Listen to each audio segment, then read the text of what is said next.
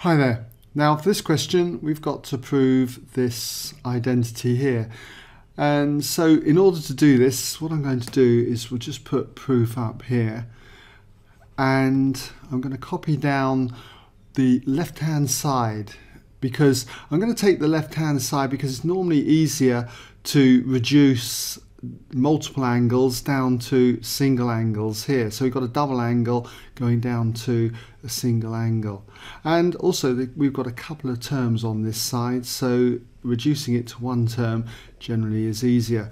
So we'll start then just by putting the proof and copying it down then as cosec of 2x plus cot of 2x. You could write LHS for the left hand side, it's up to you. Now, one thing I'm not happy about with this question is that it says equals here, and really it's not an equation, it's an identity. So I'm going to change this to an identical sign, okay?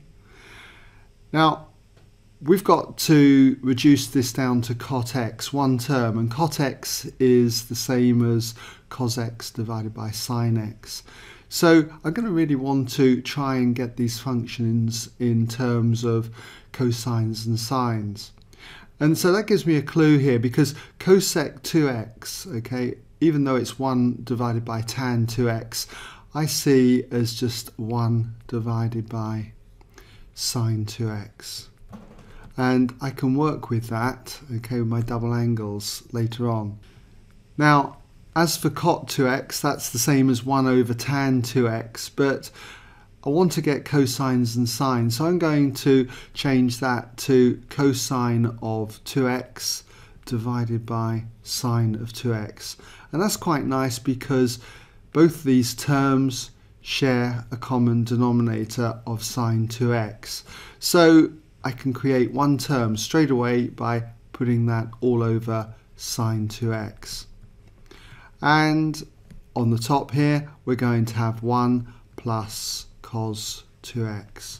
So that's looking good. We've got our one term here, and we need one term anyway at the end. Now on the top here we've got the 1, but for cos 2x I'm going to get the idea that I want cot x, which is cos x over sine x. I really would like a cos x on the top here, and cosine of 2x is the same as 2 cosine squared of x minus 1. And can you see that the 1's will cancel, just leaving me with one term on the top there. And this is all going to be divided by sine 2x, which we should be familiar with, is 2 sine x cosine of x. Okay? And so if we expand the brackets, we're going to have 1 minus 1, so that's 0, and it's just going to leave me with 2 cosine squared x on the top, and that is divided by 2 sine x cosine x on the bottom. And we can cancel out common factors. The 2's are common factors, so they can go, and the cosine x here is a common factor. It's going to cancel in there, and we're left with cosine x over sine x, in other words cotangent, or cot x for short. And that proves what we had to show.